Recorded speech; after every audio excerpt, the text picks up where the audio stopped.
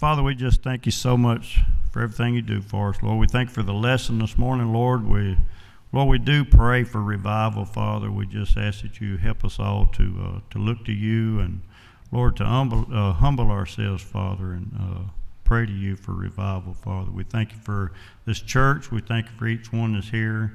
Lord, we just thank you for Waylon as he brings our song service, Father. Lord, just prepare our hearts, Father. Thank you for Brother Mike. We just lift him up to you this morning, Lord, and just ask that you, Lord, just give him what he needs to lead our church. In Jesus' name we pray. Amen.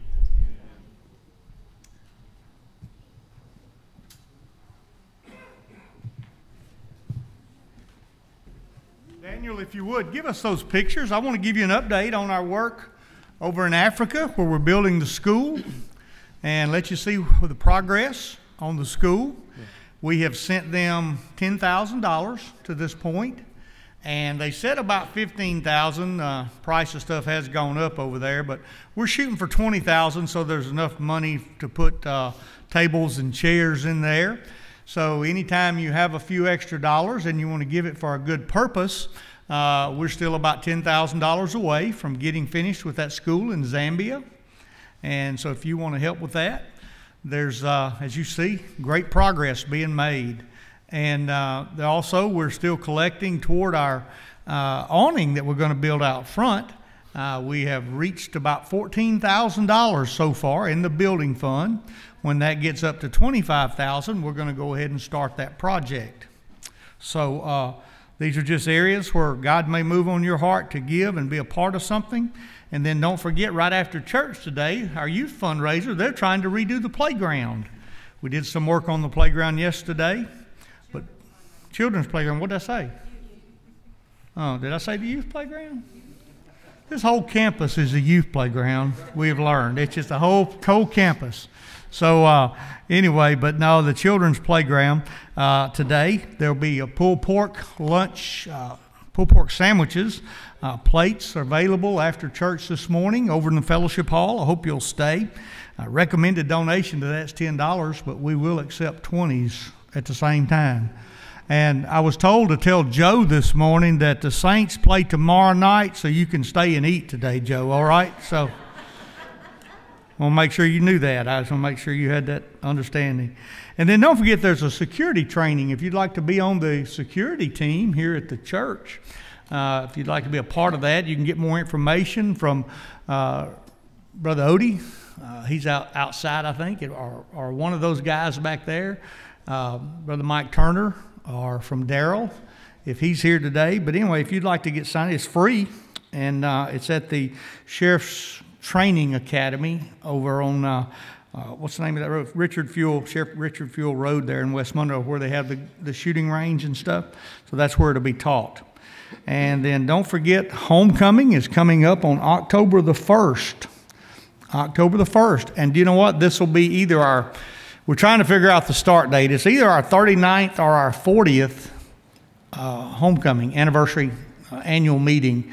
So it may be a 40-year mark that we would want to really celebrate. We're not sure. I told Brother Ray, we've talked about this morning, whether we started in 83 or 84. Sir? We'll know tomorrow, he said. And so we'll let you know about that next week. But that's October the 1st, and our associational missionary will be here, Brother Stephen Kelly. He's going to be bringing a message for us that morning. And so we're looking forward to that day. Have lunch, dinner on the ground. We'll give you more details about that next Sunday. And then that Monday night after that. Now, we don't have church on Sunday night when we have homecoming, so we're going to bring you back on Monday night to make up for it, okay? We need to get that comp time in there. So, but on Monday night, you won't want to miss Dr. Richard Blackaby. He's going to be with us. Most of you know his dad, Henry Blackaby, but Richard wrote a lot of the Experiencing God booklets and workbooks with Henry Blackaby. Very seldom will you get the opportunity to hear somebody like Henry Blackaby speak. Now, he is the keynote speaker that week at the Senior Adult Progressive Revival here in the association. So if you go to that during the day, you'll get to hear him. But he'll be with us that night. He's going to speak to all of our teachers and our leadership council at 5 o'clock at a dinner here at the church, and then speak to all of our churches. We've invited all the area to come to hear him that night on Monday night at 6:30. So I hope that you'll be able to come and plan to be here. You really don't want to miss this opportunity. He is the chancellor for the Southern Baptist Seminary up in Canada right now. And so keep him in your prayers as he prepares to speak to us that night. Okay? Anything else that I missed of importance? Brother Whalen.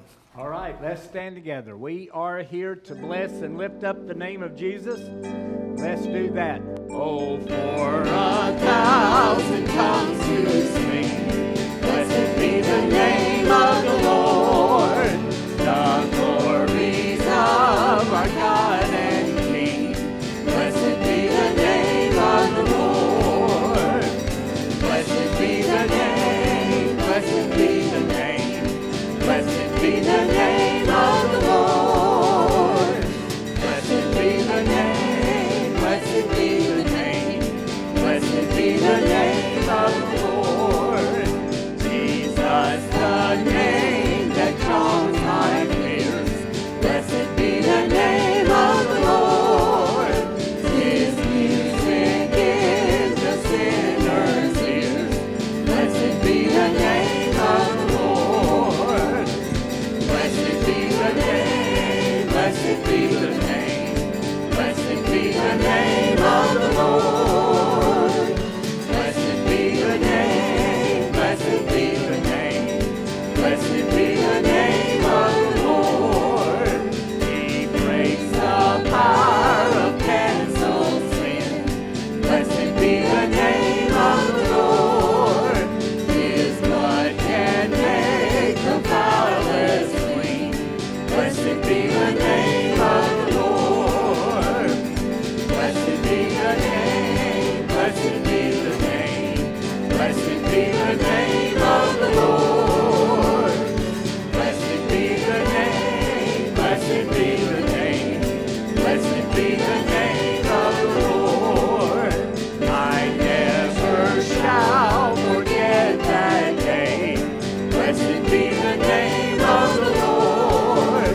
When Jesus washed my sins away. Blessed be the name of the Lord. Blessed be the name, blessed be the name, blessed be the name of the Lord. Blessed be the name, blessed be the name, blessed be the name of the Lord.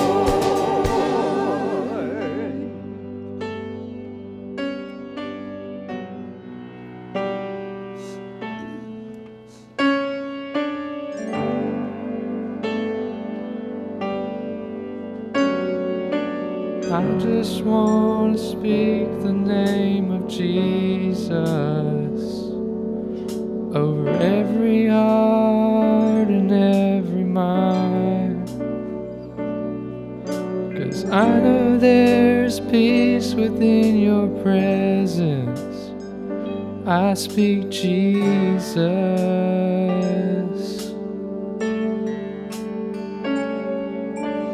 I just want to speak the name of Jesus till every dark addiction starts to break,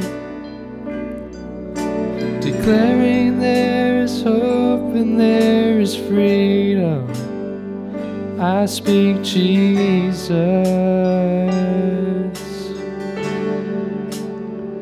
Your name is power. Your name is healing. Your name is life. Break every stronghold. Shine through the shadows. Burn like a fire.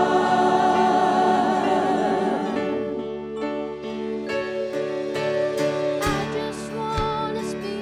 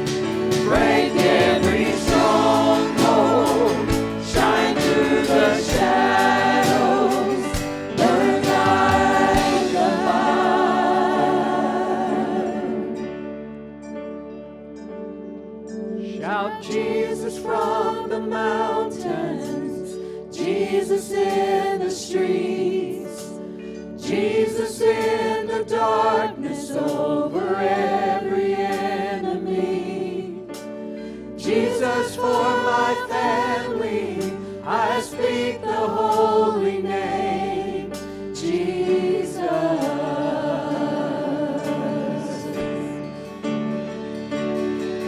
Shout Jesus from the mountains, Jesus in the streets, Jesus in the darkness over every enemy. Jesus for my family, I speak the holy name, Jesus.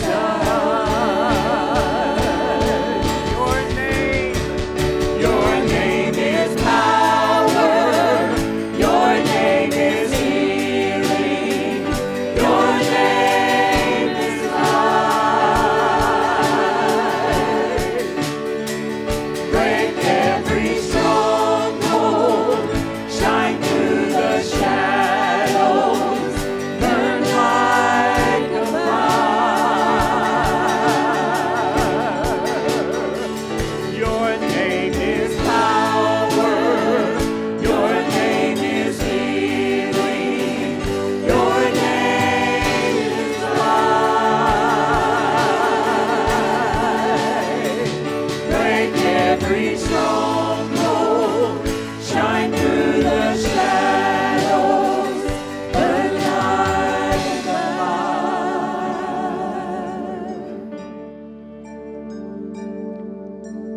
I just want to speak the name of Jesus over every heart and every mind. 'Cause I know there is peace within your presence. I speak Jesus.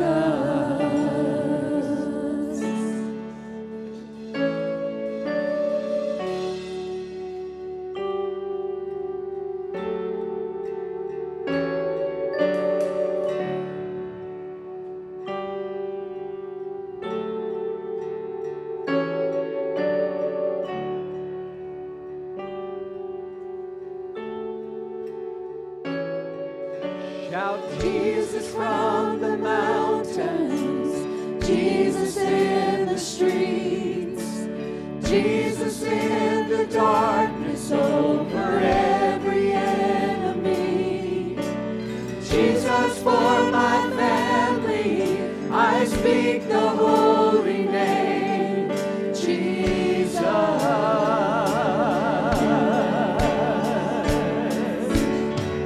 Shout Jesus from the mountains, Jesus in the streets, Jesus in the darkness over every enemy. Jesus for my family, I speak the holy name, Jesus.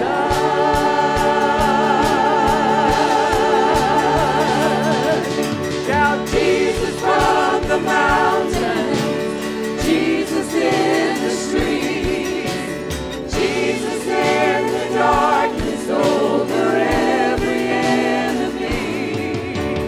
Jesus for my family, I speak the holy name, Jesus.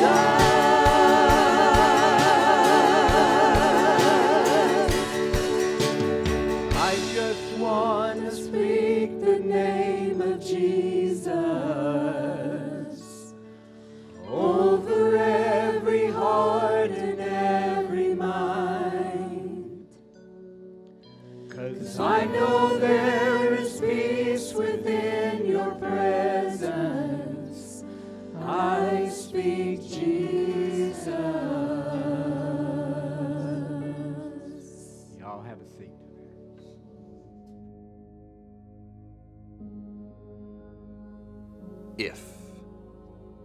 If I. This is the condition, the why, the question mark over each of our lives. If I.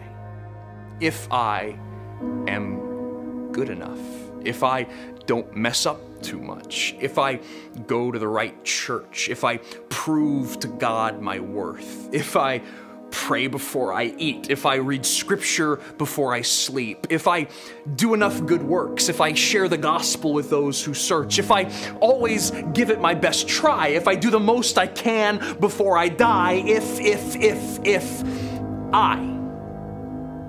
Now the problem with these questioning lines is not actually that you're asking if, but that your if is dependent upon your I. Because if you're trying to provide yourself with an equation that assures you of your salvation, and you're trying to use yourself as the standard, the cause, the determinant, the foundation, then all you will ever get out of your internal interrogations to the question, have I finally done enough to receive salvation, will be a resounding negative declaration. No, you aren't good enough. No, you messed up too much. No, you did not do enough good works. No, you did not prove to God your worth. No, you didn't give it your best try. No, you didn't do enough before you died. If your if is based on your I, then your assurance of salvation will always be denied. And yet, for every single one of us, this is what we've tried. To base our salvation on self-evaluation.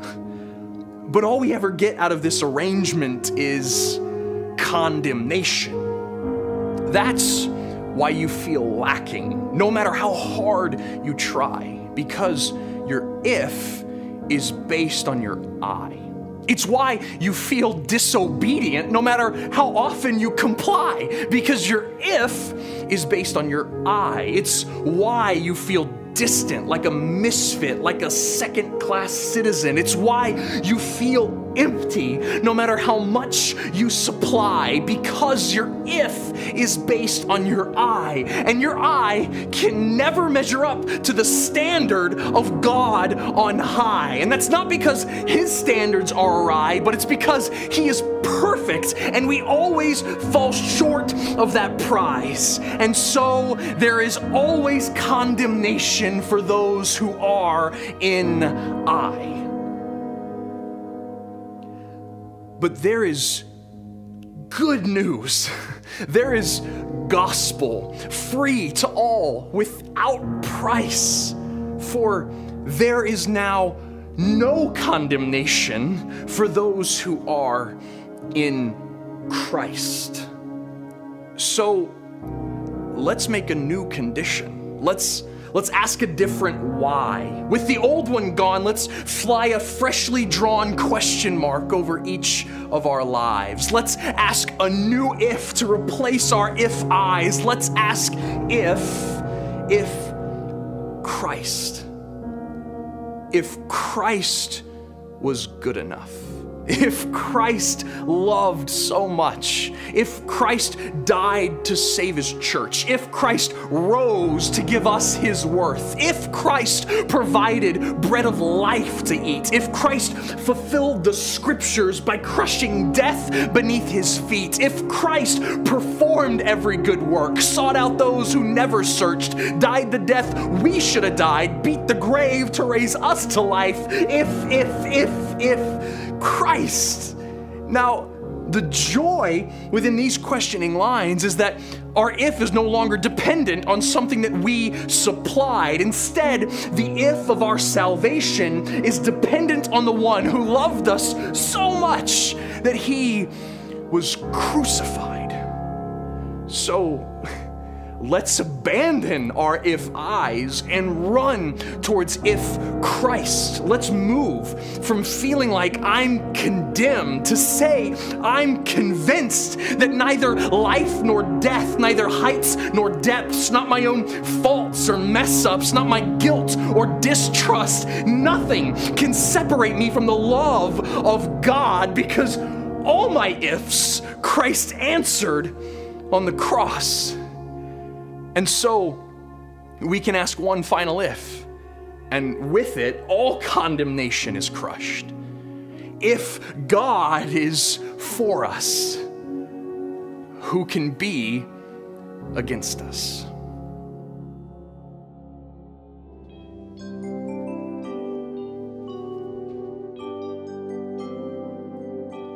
Above all powers, above all kings, above all nature and all created things, above all wisdom and all the ways of man, you were here before the world began. Above all kingdoms, above all thrones, above all wonders the world has ever known, above all wealth and treasures of the earth, there's no way to measure what you're worth.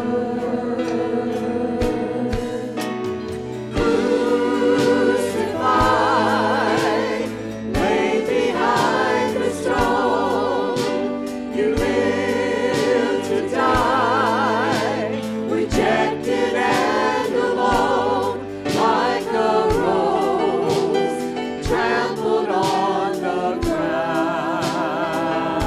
You took the fall and thought of me above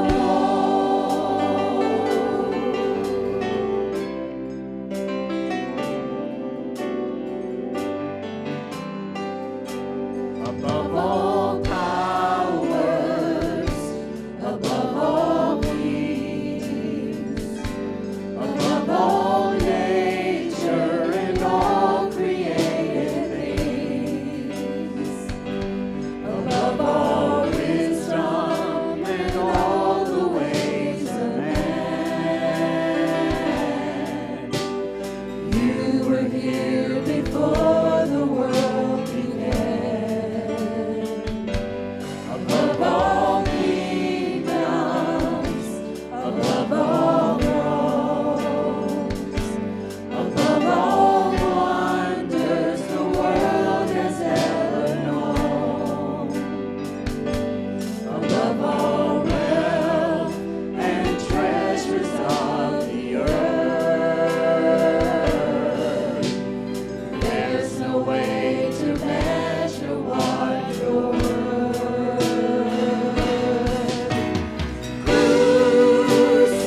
Crucified, laid behind the stone, you lived to die, rejected and alone, like a rose trampled on the ground. You took the fall and thought of me above all. You were crucified, then laid behind the stone. You lived to die, rejected and alone, like a rose trampled on the ground. You took the fall and you thought of me above all, like a rose trampled on the ground. You took the fall and thought of me above all.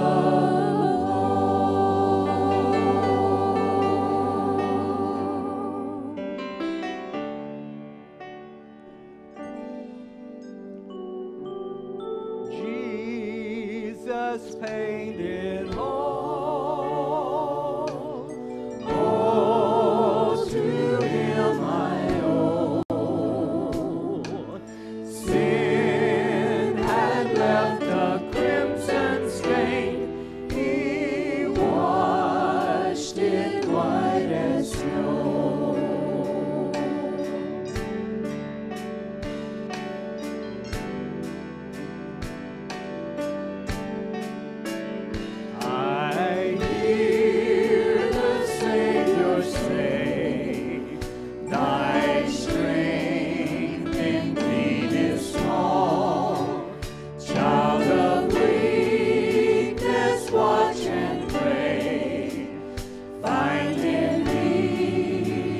my all in all.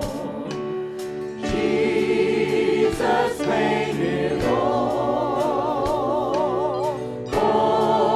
to Him I owe. Sin had left a crimson stain, He washed it white as snow.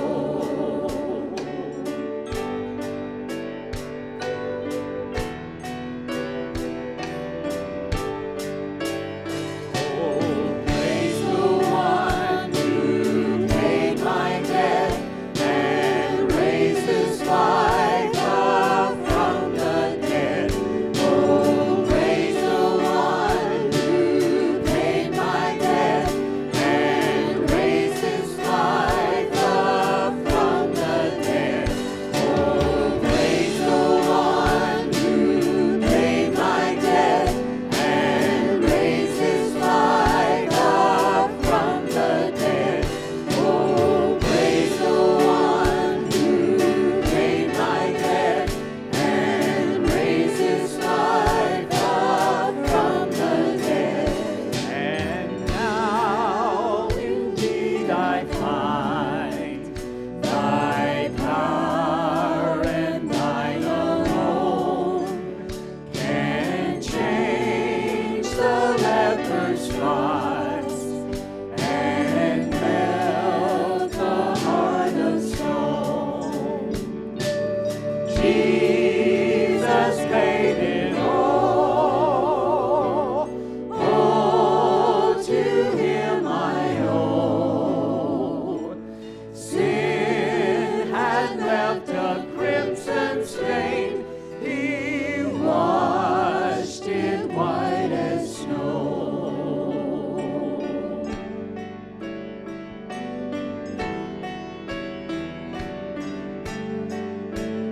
Oh, praise the one who paid my debt and raised His life up from the dead.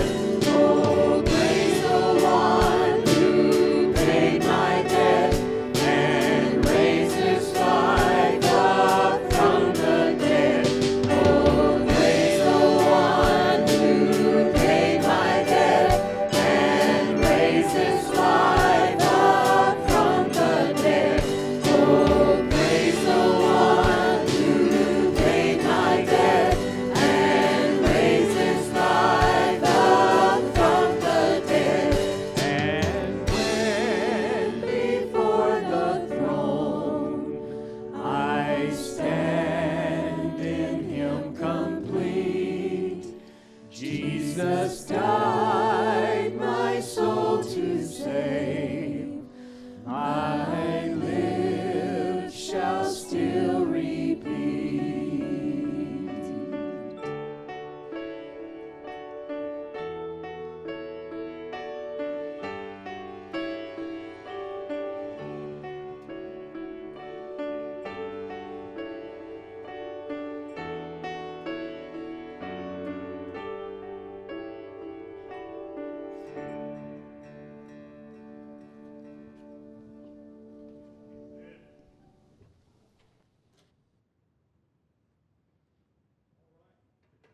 Let's let the little ones go out for children's church at this time. Don't run over anybody.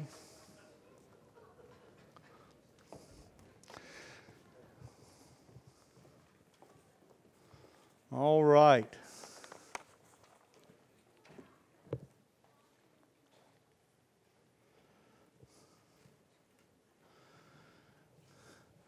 We got a lot of folks gone on trips and vacations this weekend.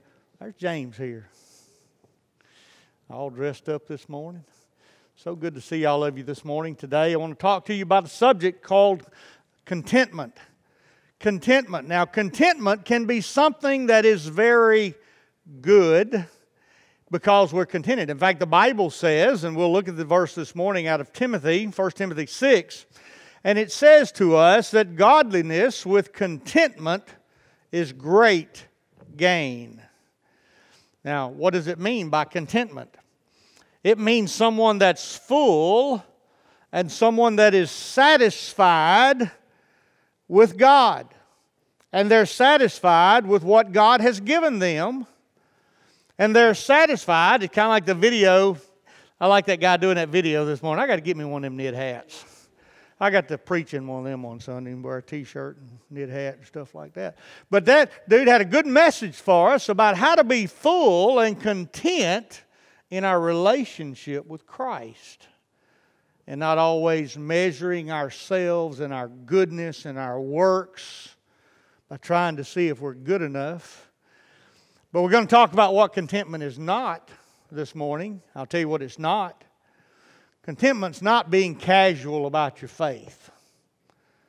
Sometimes we like to spiritualize our contentment. Charles Stanley had a book come out years ago, and it was called Confronting Casual Christianity. And that's where a lot of us are sometimes. We're just kind of casual about our faith. We just kind of, well, take it or leave it. You know, just kind of, I'm glad I got it, but I don't really use it a whole lot. I'm just glad to have it. Glad I got my ticket punched to heaven, and I'm going to make it one day. And I'm not going to be standing on the promises. I'm just going to be sitting on the premises. But that's all I'm going to do, and I'm going to be real casual about my faith. That's not what the Bible means by contentment. Okay? The Bible doesn't mean by contentment that you refuse to, let's say, get a job and be a provider for your family. Well, I'm just contented with whatever God gives me. Get off your tail and get a job. Amen? That's not what it means by contentment. It don't mean just be satisfied with less than nothing. Well, I'm just going to let the government take care of me and be content. No, you're lazy. You're not content. Hello? Bible says you don't provide for your family no better than an infidel. What contentment does not mean, it does not mean also that we are excusing our sin in our life. Well, I know I'm sinning in this area, and I'm just kind of going to, well, I'm just content in that. I'm just going to be content at where I am. No, the Bible says don't be content in your sin. That's not what it means by contentment. Contentment means I'm full of joy. I'm fully satisfied in God. And I am proud of God, and I hope that God is proud of me. And we are in a close relationship. I'm walking in obedience to God. And so it doesn't mean just saying that, well, everybody does it. Well, it's okay if I sin in this area, that area. Everybody does it. Sometimes we get confused by those meanings, and and we think that God doesn't really care because God has saved us and we're under grace, and God just doesn't care about my sin. He's okay with that. No, He's not. He wants you to repent. And there's nothing wrong with some Holy Spirit conviction about that guilt in our lives. Sometimes we ought to be guilty.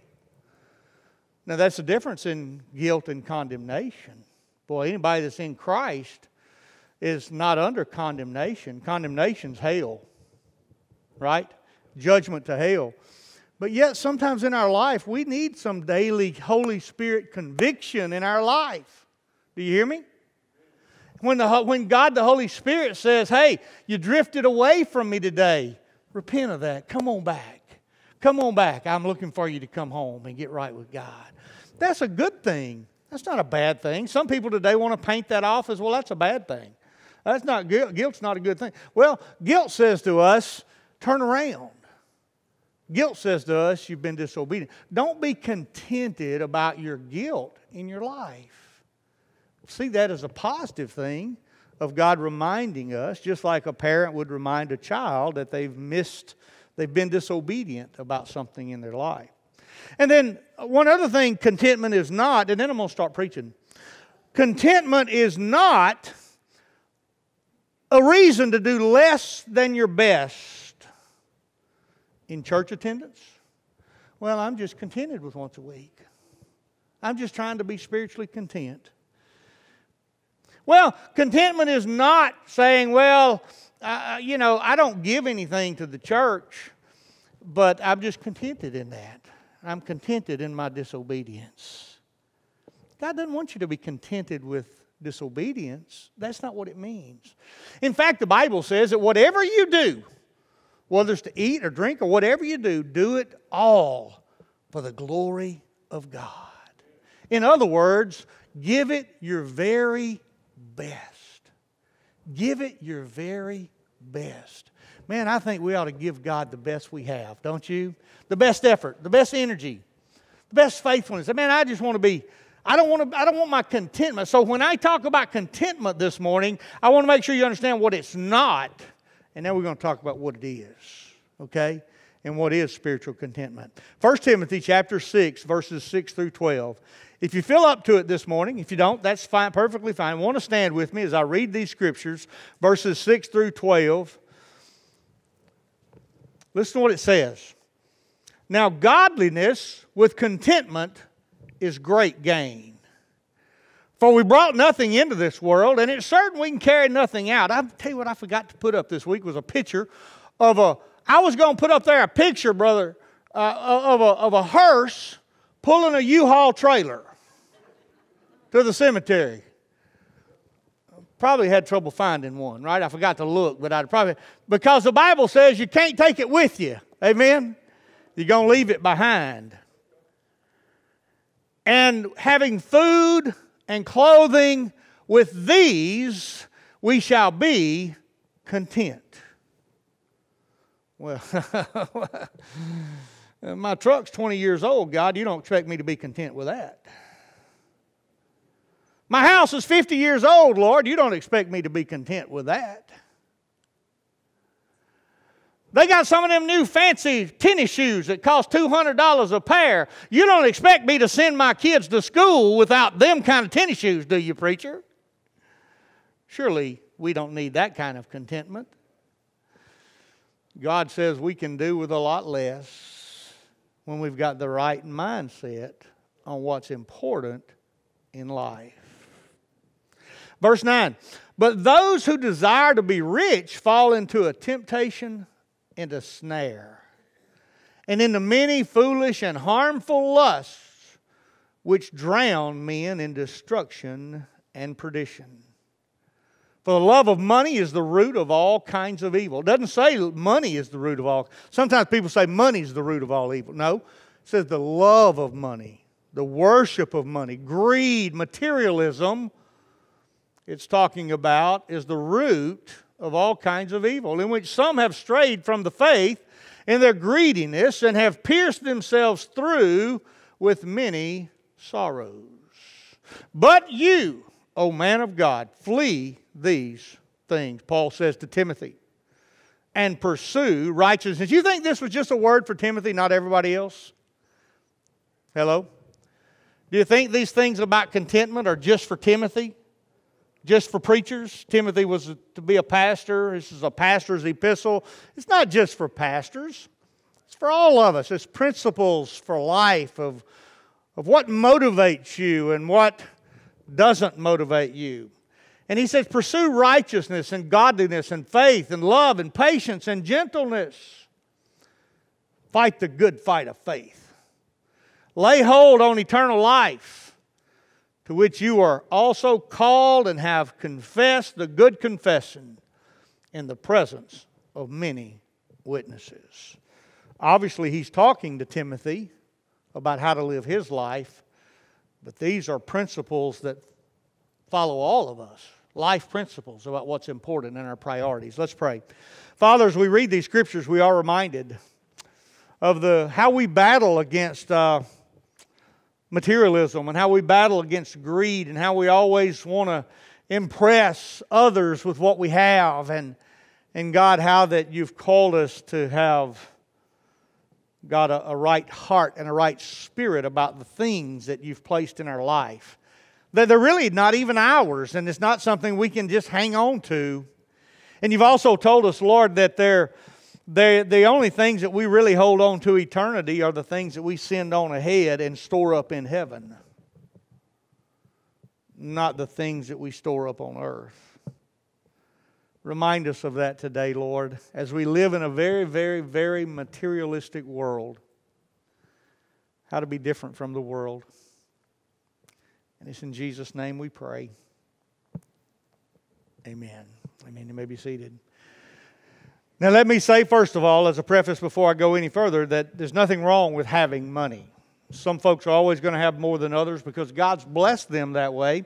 And you know who God usually blesses? A lot of times God blesses people who don't see it, who don't store up their treasures, but they see themselves as a channel of blessings. They see themselves as God using them to pass wealth through them to others and to giving. You'll find many times they're good givers. They're not just good receivers. And yet we know people that have chosen the wicked lifestyle, have chosen to not follow God, who seem to be overrun with wealth. You know, the psalmist wrote about that. Why do the evil seem to flourish? Why do they seem to prosper, he says. And the psalmist is answered by God, and God says to the psalmist, he says, oh, but if they just knew their future. They are on a slippery slope. In other words, there's coming a day of judgment. There's coming a day when they're going to give account for what they did with all the things that God allowed in their life.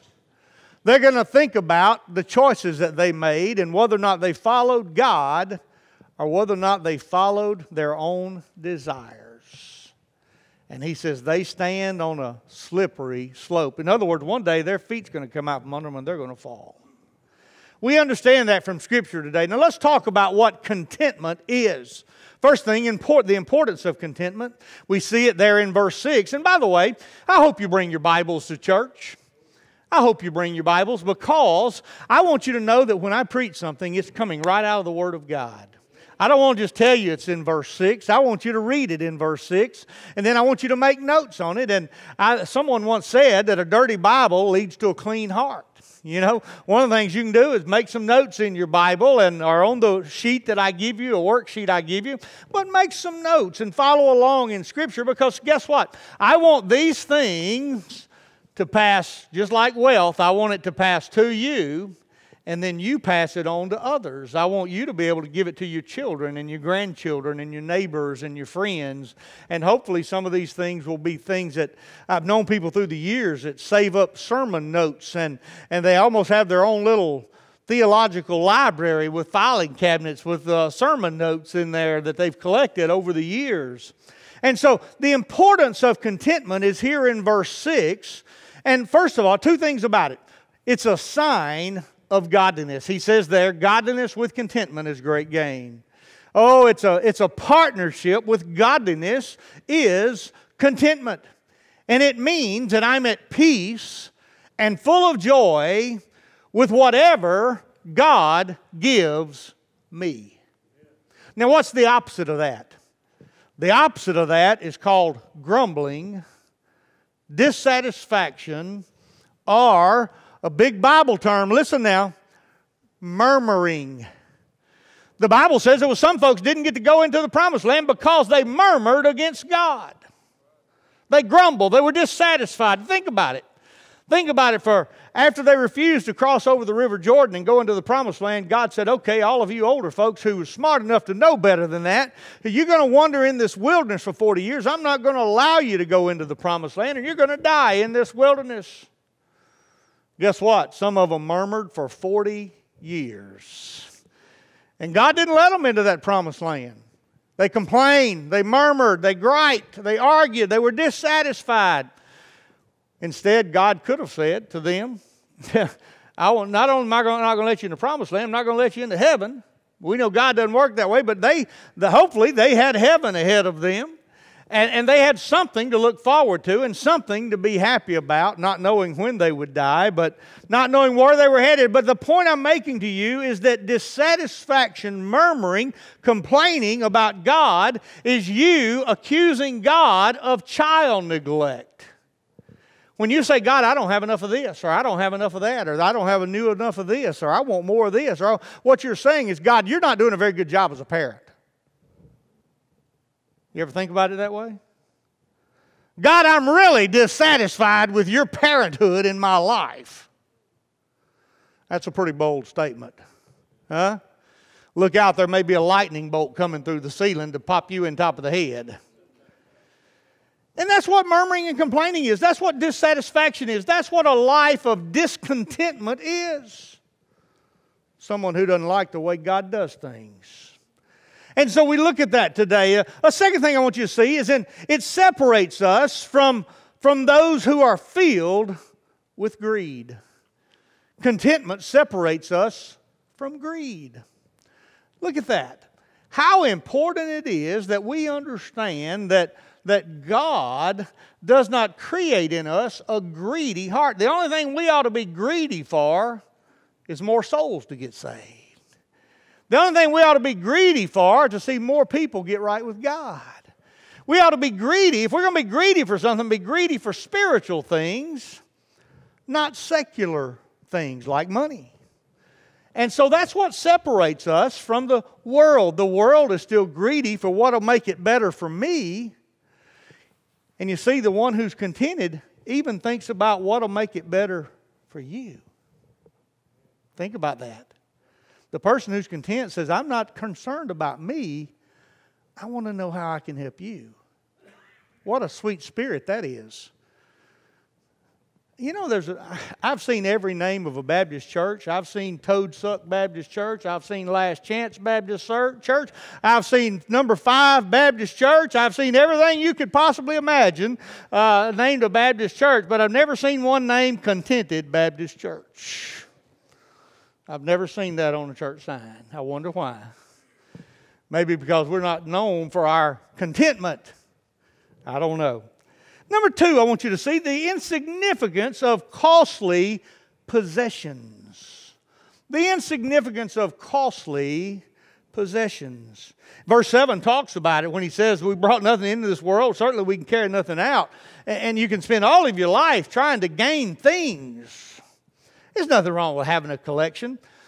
You know, so if you come to my house and you go in the back room and you see my plates, my gold trim plates, Franklin Mint plates of John Wayne movies, don't think I'm greedy. Nothing wrong with having a little collection of John Wayne materials. Pastor's confessing his faults right here in front of the whole church. Amen. Nothing wrong with that. I only got about 10 or 12, so I don't have that many. But I think about that, and I think about how many times we may put off doing what's right with God because we're trying to get this for ourselves. We're trying to add this to our collection, or we want a little more of this, or we want a little more of that. I've had people come to me before and say, Pastor, I can't afford to tithe. Man, they went up on my country club dues this year. I bought a new truck. I've just not been able to really to just do what God wants me to do because my bills, I don't make enough. And I said, well, bless your little heart. Why don't you give God as much thought as them golf clubs? Why don't you give God as much thought of whether or not your 3-year-old truck wasn't good enough? You had to have a new one. You know, we get that way in our life when all we can think about is comfort for ourselves or getting ahead of the Joneses maybe. You know, maybe we're just trying to get ahead of somebody else and have more than they have. And that's not the important thing in life, is it? If you knew that you could have great wealth, but yet you were going to be miserable, as many people are, and they'll tell you some of the wealthiest people in the world are the saddest people in the world. They may have the things of material possession, but they don't have the joy of God. They don't have a fulfillment in their life. And friends, I want you to know that's what happens in our life. If you knew that you could have all that wealth, but yet you were going to be miserable, would you swap for that? Would you swap that to get a little bit more in this life? 2 things about the insignificance of those costly possessions. God places value on eternal things. If you and I, would you agree with me that we're supposed to try to be more like God? Hello? Aren't we supposed to be being conformed into the image of Christ? That's what God's doing. The Father is conforming us into the image of His Son. And what that means is that He's shaping us to like the things that Jesus likes. And one of the things that Jesus did was He said, I am surrendered to the will of the Father. Not even to His own will. You know, there in the garden before the crucifixion, He said, oh, if this could pass from me, but not my will be done, but thy will be done. And that ought to be our heart. That ought to be our desire, is that God put my need on the back burner and God put your eternal kingdom needs on the front burner. God help me to think like that. That's what we've been studying the last few Sunday nights, about that having that kingdom or that biblical worldview or mindset, trying to think the way God wants us to think about things. A second thing under number 2, gold holds very little value in eternity. God places great value on eternal things, but gold, the things of this world, how many people have died to try to have a little more gold in this world? Y'all have heard me say it before, but you know, gold's important here, but they just paved the streets with it in heaven. It doesn't have any value at all. Isn't it amazing how our thinking is either earthly or it's eternal? It's one of the two. And our thinking must be eternity things. Matthew 6, 19 through 20 says this: those who serve mammon will store up treasures on earth. And basically those who serve God, they're going to store up treasures in eternity. And he says you can't serve both God and mammon, the god of money, the god of wealth. And so he says to us, he challenges us that those two don't run in the same lane. They're running different lanes. And we have to get in the right lane. Number 3 in your outline, the instructions on how to be content. In verse 8,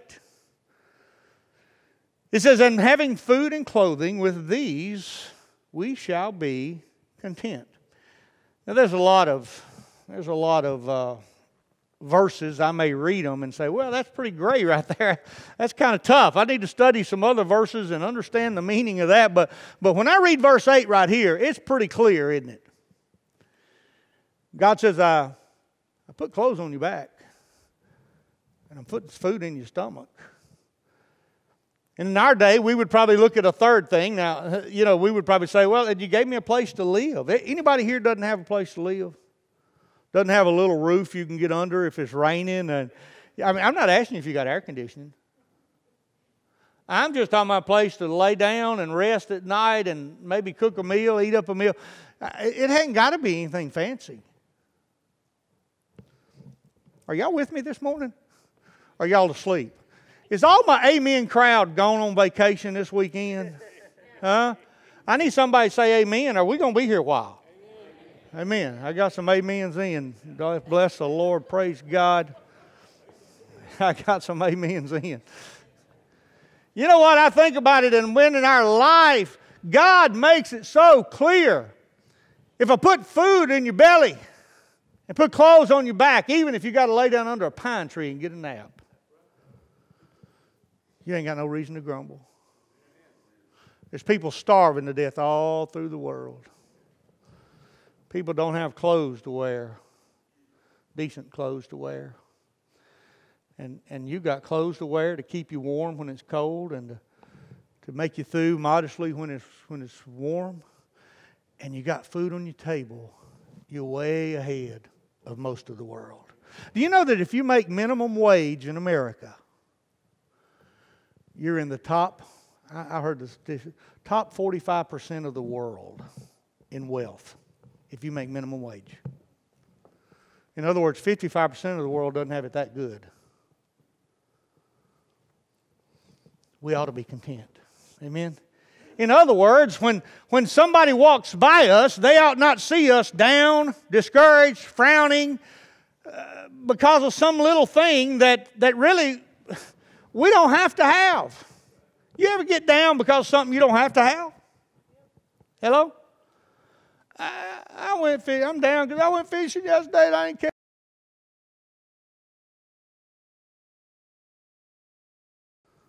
Well, bless your little pea-picking Southern Baptist heart. Well, why don't you just murmur about that for a while and see where that gets you? Well, my football team lost a football game last night. I am really down about that. What you shaking your head for over there, Mira?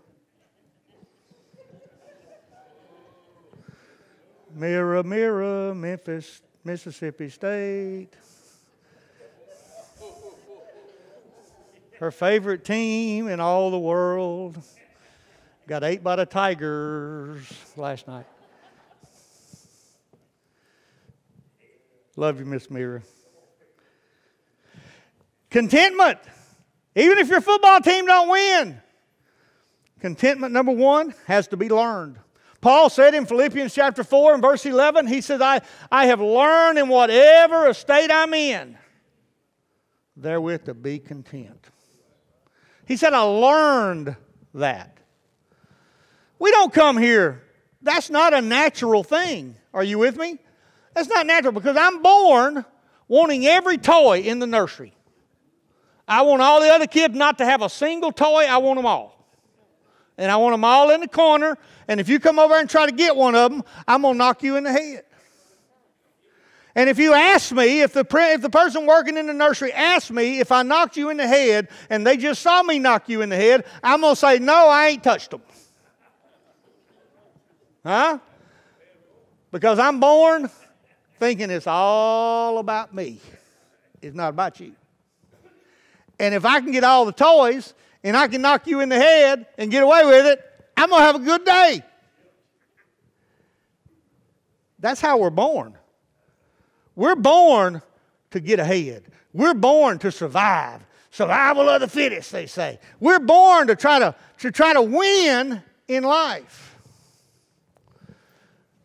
Contentment has to be learned by an experience with God that says, hey, wake up, little boy, little girl. It's not all about you. Forget taking all the toys. Share your toys. Don't bop little Johnny upside the head. You know, be kind and give to others. That's not natural. Are you with me? That's supernatural. And that needs God's help to do that. Paul said, therefore, I've had to learn how to do that. I've had to learn it. The second thing under number 3 is contentment looks to bless others rather than self. No better feeling than to invest in somebody else. I promise you, my friend, listen to me. If you will give to someone else something that they need, God will bless you because you have shown contentment. You have shown, God, I could put this in the savings account or I could bless somebody else with it. And God said, bless somebody else. And when you bless somebody else, I promise you, it'll give you a feeling like you've just been godly. You've just done something godly. Sometimes we never feel that. We feel like we make all the decisions that are selfish and not godly. Not seeking the Lord. And so, materialistic people only care about themselves. They only care about keeping all the toys and doing it all their way. And not thinking about God's way. So, there's instructions, there's things to learn about contentment. But you're going to have to make an effort to learn it. Let me say this to you, and this is about most of the things that we do wrong. God's going to let you keep feeling bad and going to keep letting you do it wrong and keep convicting you until you start doing it right. Do you hear me? There are things that we need to learn that God's going to keep letting it be a problem in our life until we learn to do it right. You're never going to learn the joy of contentment if you don't learn to give and to care about somebody else more than yourself. Care about the kingdom of God more than yourself. Number 4 in your outline, the intoxication of constantly needing more.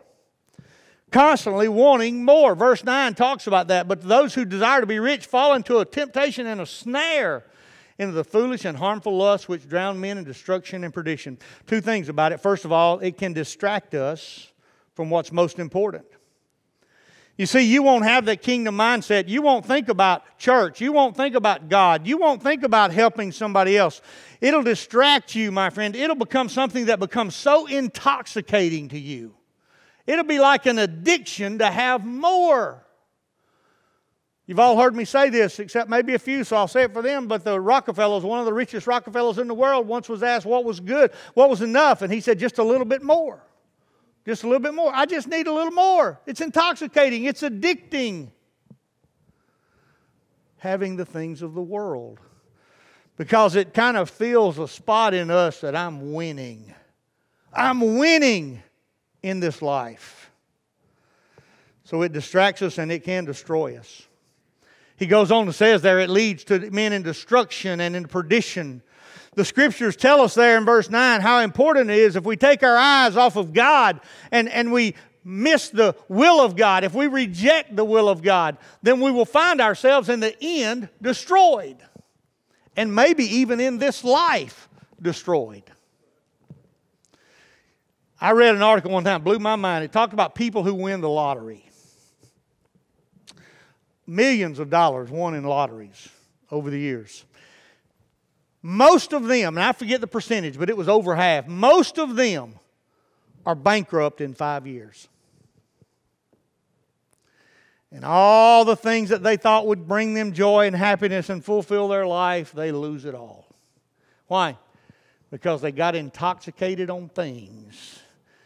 And it led them, instead of into being great wealth and learning to give and care and share with others, it led them into the debtor's dungeon of life. And the things of this world don't bring joy. It's what we do with those things. I think about, I looked it up this morning, there was a number of verses. There's some things that at least allude to this over 100 times in the Bible. It talks about not veering to the left or to the right. For example, when they were moving the Ark of the Covenant, at one time he said, don't go to the left or to the right. Keep your eyes focused on straight ahead. Several times it says, move to the left or the right. One of the verses was Deuteronomy 28:14. It said, do not turn aside to the left, to the right, or any of from any of my words that I command you today. Do not go after the other gods. Do not serve them. For that, we know what that leads to destruction and judgment in our life. But God tells us time and again, man, keep your focus on God, on the finish line, on how He views things and not how we view things, not how our flesh views things. And don't let that become your motivating force of your life, is getting a little more. Number 5 in your outline, the indoctrination of the Christian mind. Verse 10, we see he talks about that. He says, for the love of money is the root of all kinds of evil, which some have strayed their faith in greediness and have pierced themselves through with many sorrows. And he talks about that sadness, so that contentment is not an excuse to be passive about sin in your life. The indoctrination of the Christian mind, we can sometimes think, well, I'm content with the sin that I have. I know I'm not doing things right. I'm doing this, I'm doing that. But I'm okay with that, and God's okay with that. No. God never says contentment means that your sin is okay. God never says that contentment means that you can just be passive about spiritual obedience to God. Have you ever justified your sin? Saying things like, well, everybody's doing it. Everybody's doing that. No, they're not. Number one, no, they're not.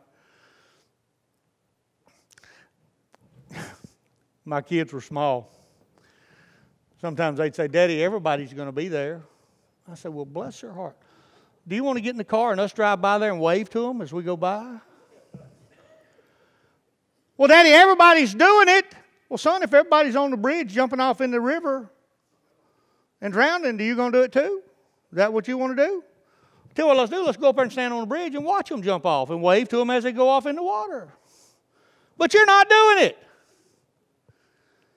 Because guarantee you one thing, everybody's not doing it because you're not going to do it. Hello? Do you mind being part of the 1%? Or do you just have to be part of the 99%? Those are the questions we have to ask our life. Contentment's not an excuse to be passive about your sin. Number two, contentment is not an excuse to lack passion about the Scriptures. Hear me now. Contentment is not an excuse to lack passion about the Scriptures. How many of you got up this morning and had to go find your Bible? I'll just sit right here while you think about that.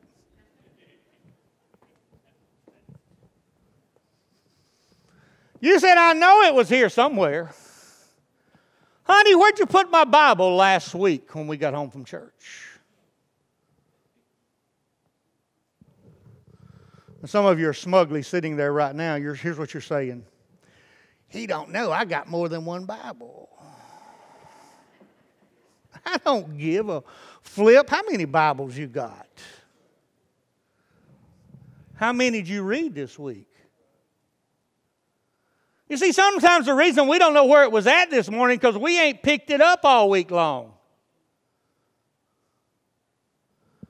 Hello? Where's your Bible hid? I'm just going to sit right here and let that sink in for just a moment.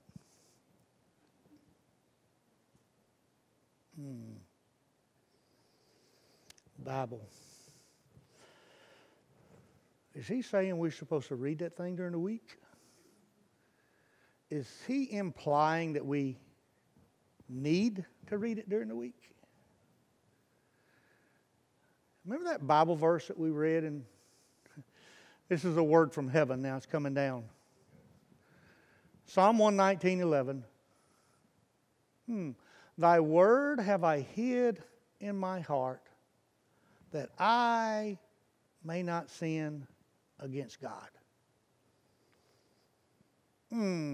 Let's get out a commentary and see what that means.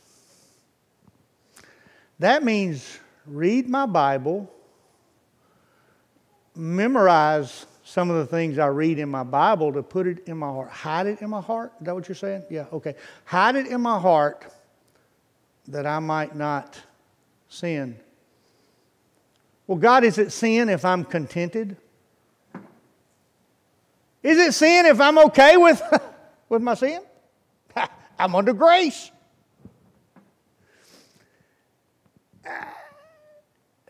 Yeah, I get your point. Read my Bible. Learn from it. Live by it. But God, I'm so contented. Stop it. Stop it. Stop. Decide whether or not these are words of life or not. Are they words of life? We did the scripture memorization. I wasn't going to say anything about this, but I got to say something about it. Whole church. 12 verses. 12 verses, just one a month. Just remember one a month. Steak dinner. Nice steak dinner. We have 4 in the whole church. Memorize their verses. 4.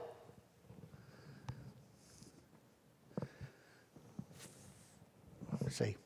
1, 2, 3, 4.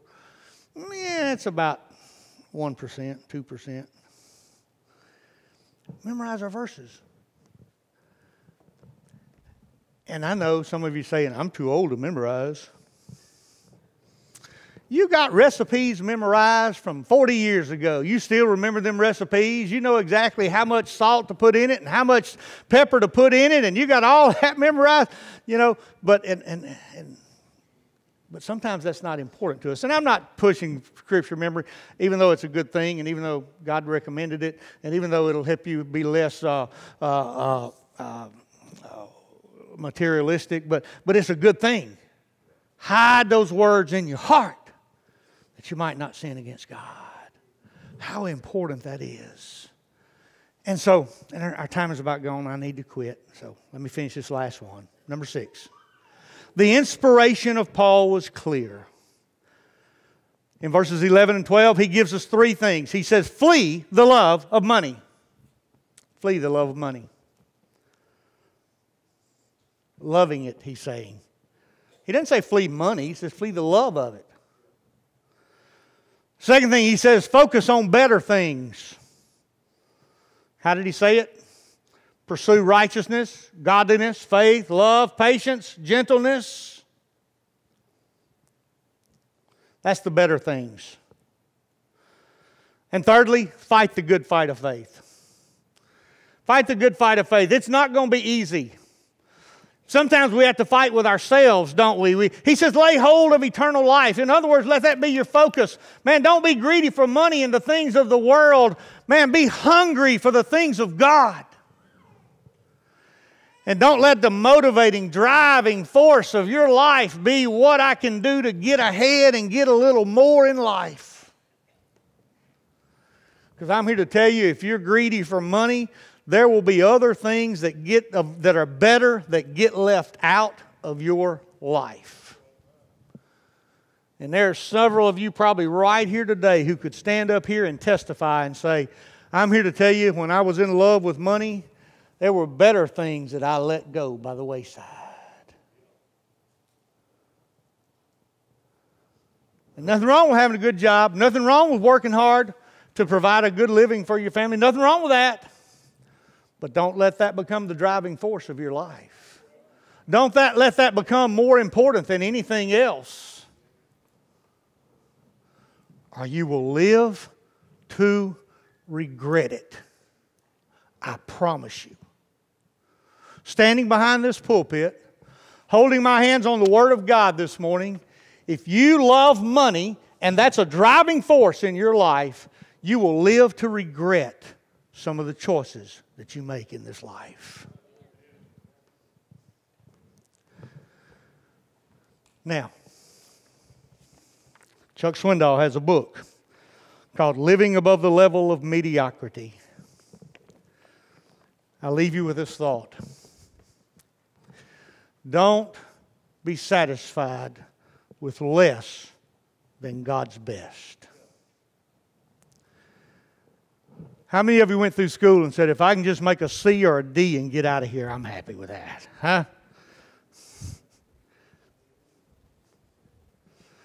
Well, that may be okay for school, but that's not okay for God. That's not okay for your faith. That's not okay for your spiritual walk with God. God, I don't want to be exceptional. I don't want to love eternity. I don't want to love you, God, more. I don't want to give. I want to be greedy. I want it all for myself, and it's all about me. You've missed the whole point of a born-again experience with God if it's all about you. Rick Warren, in his little book, Being a Purpose-Driven Church or Purpose-Driven Life, whether you like Rick Warren or like everything in his books, it begins with this. It's not all about you. It's about God. It starts with that sentence. We need to understand that. A purpose-driven life understands that it's about God. It's not about you. And you can be content with less. But don't just get by with less. Be full of joy with whatever God puts in your life. Be thankful. Be filled with gratitude. Don't murmur and complain because you don't have this and you saw somebody else that has it and you wish you had it. You know, you ever see somebody come driving up in a new car and you say, well, I see where all the money's at now. You know what you're saying? You're saying, I wish I had his car and he had a feather up his nose. That's what you're saying, and that's coveting. And that meets the top 10 list.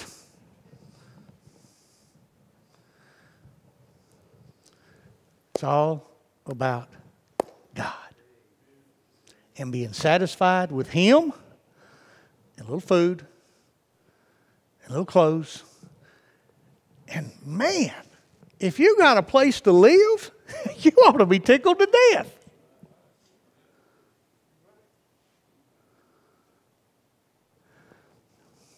But you can't have that if you don't come to God first. And that's what this invitation is about. Brother Whalen, y'all come on, take the instruments in place. It's 12 o'clock. I don't know if y'all have enjoyed listening. I've enjoyed preaching this morning. Katie got her nap in. Bless her heart.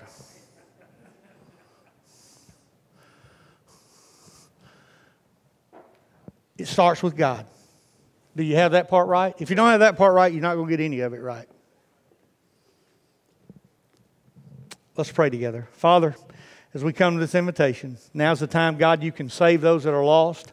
You can change the attitudes of those that are saved. And God, you can renew and bring us to that place of repentance, Lord, and draw us close to you. And God, today, you could call somebody to move from one church to this church if that's what you're doing, God. And Lord, you just perform what you want to do right now is all we want. God, if there's someone here that's not saved today, give them the courage to walk out of that pew and come up here and take me by the hand, oh Lord, and ask for Jesus to come into their heart. Oh God, have your way today is my prayer. In Jesus' name, amen. As we stand, sing with us on this song, and if you need to come and be saved, come on today. Don't wait on somebody else, you come. To draw closer to you, Lord. That's what I'll be willing to do. For whatever it takes to be more like you, that's what I'll be willing to do. I'll trade sunshine for rain, comfort for pain. Good message. That's what Good message in song right now. Are you willing to do that? For whatever it takes for my will to break, that's what I'll be willing to do. For whatever it takes to draw closer to you, Lord, that's what I'll be willing to do. For whatever it takes to be more like you, that's what I'll be willing to do. I'll trade sunshine for rain, comfort for pain. That's what I'll be willing to do.